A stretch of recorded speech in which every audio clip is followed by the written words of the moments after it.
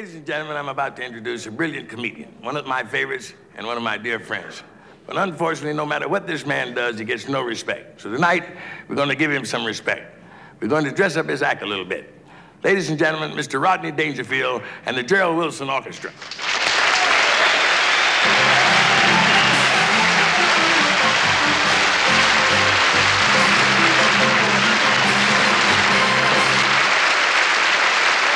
Thank you very much.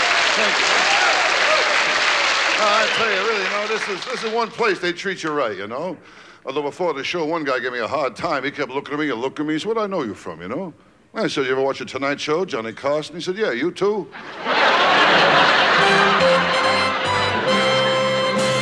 I meet the wrong people, that's my trouble. Yeah, like last week, I met the Surgeon General. He offered me a cigarette.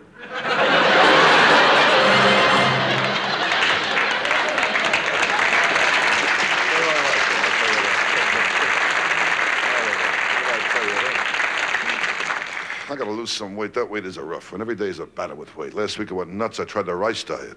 Between meals, kept folding my shirts. I'll tell you my trouble. I got the wrong doctor. You know my doctor, Dr. Vinny Boombats. That's my doctor. Yeah, I saw him last week. I told him I got a ringing in my ear. He said, "Don't answer it."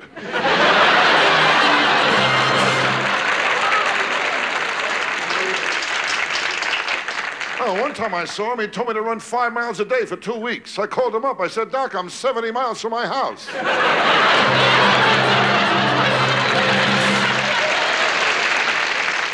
I saw my dentist last week, too, another beauty. I said to him, "Doc, can you put in a new tooth to match my other teeth?" He put in a tooth with 4 cavities. I didn't like my dentist the first time I saw him. I said to him, "Look at my teeth, they're all getting yellow." He told me to wear a brown necktie.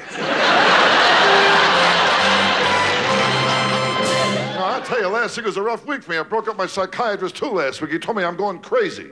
I said to him, "If you don't mind, I'd like a second opinion." He said, "All right, you're ugly, too."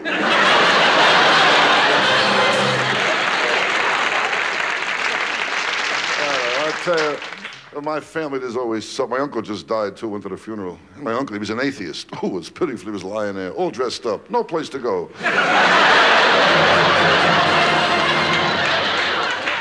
And he was a lazy guy, my uncle. Who was he lazy? He was so lazy, he married a girl who was pregnant. I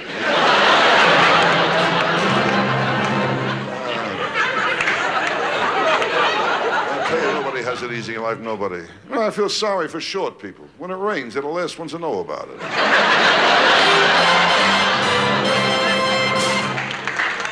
Am I too deep for this whole section over here? I got enough problems, you know. My car wouldn't start today again. I got a car, I got nothing but trouble with it. Every Sunday, I take my family out for a push. I spent half my life hanging around gas stations. And one thing, when I look for my car, it's so easy for me to find it, you know? It's always on a lift.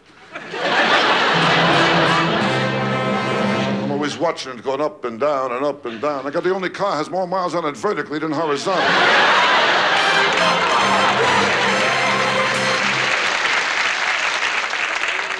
The last time my wife drove the car, she cracked it up, too. She went into a tree. She told me it wasn't her fault. She blew the horn.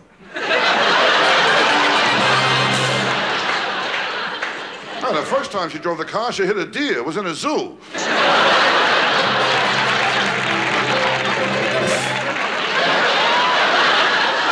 I tell you, my whole life, I don't get no respect.